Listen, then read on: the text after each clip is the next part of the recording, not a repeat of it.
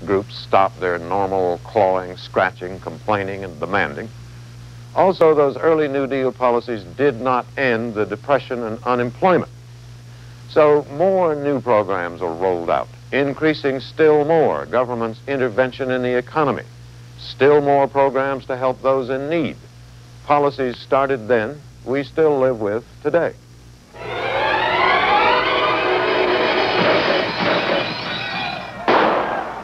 By 1934, America's political climate had become explosive. The New Deal had shown people what government could do, and now they wanted more.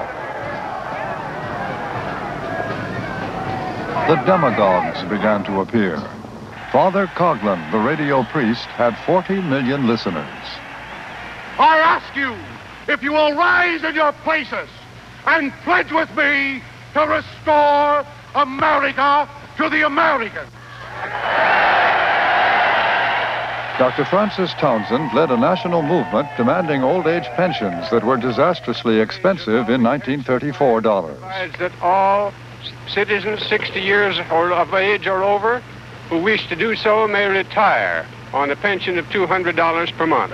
Senator Huey Long of Louisiana, the Kingfish, proposed to soak the rich and share the wealth with the poor. 75 to 80 to 85% of the people not only give up their property year after year, but they go further and further and further into economic slavery. Roosevelt knew he had to head off the extremists, and he did. I am pushing up-to-date government in place of antiquated. America calls for a government with a soul. He sent Congress a bushel of new bills, the second New Deal, more radical than the first. The highlight of the second New Deal was a program that changed the landscape of American life.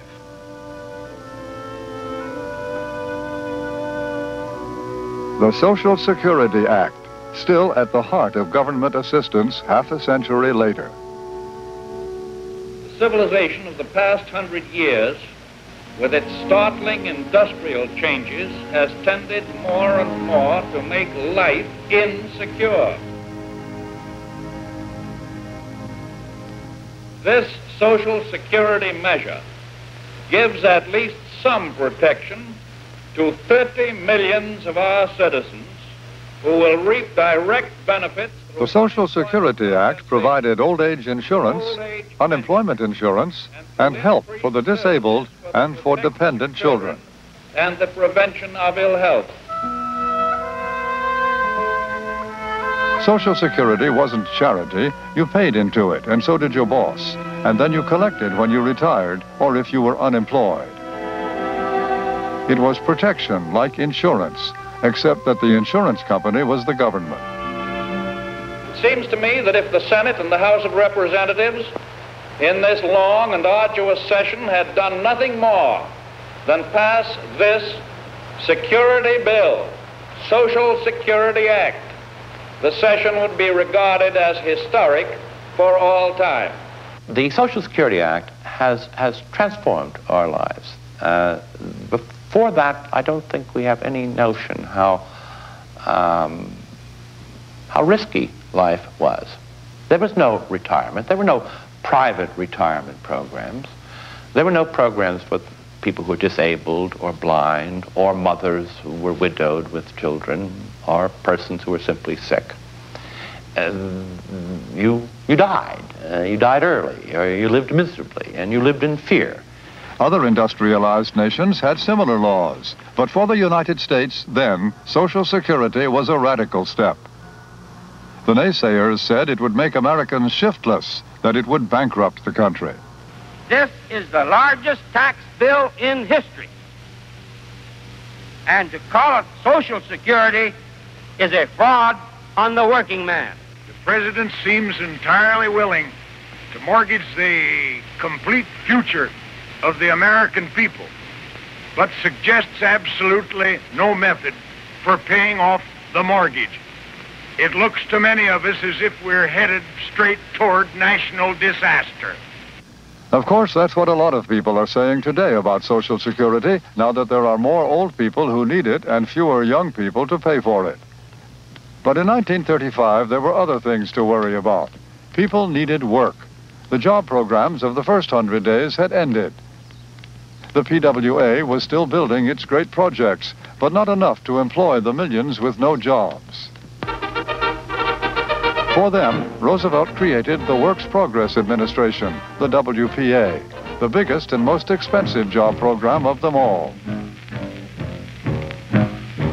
Suddenly, there were 3.5 million tunnel builders and street sweepers, and you name it, they did it, for $2 a day. WPA, WPA, sleep while you work, while you rest, while you play. Lean on your shovel to pass time away. Take what you do, you can die for your pay. WPA. There were even artists, painters, sculptors, writers, actors on the government payroll. The critics invented a new word for the WPA, boondoggle. It was a haven, they said, for loafers and bums and leaf rakers. Yeah, there were leaves raked. True. And by the way, I'm sure there were loafers. But the percentage, I'm sure, was so small, it's hardly worth discussing. There was never talk about what people saw for a pittance. A play that they never could have seen in their lives before. A painting they never would have seen before. This is also part of their lives. See, man does not live by bread alone. There was an old slogan years ago, bread and roses too. WPA provided bread and roses too. For the first time in American history, government was helping the arts and the artists. The WPA hired painters like Jackson Pollock, writers like John Steinbeck, actors like John Houseman. The arts projects were just one small part of the WPA, but they became a symbol of the humanity of the New Deal. I think they did give a great many people a sense of dignity, a sense of identity in society.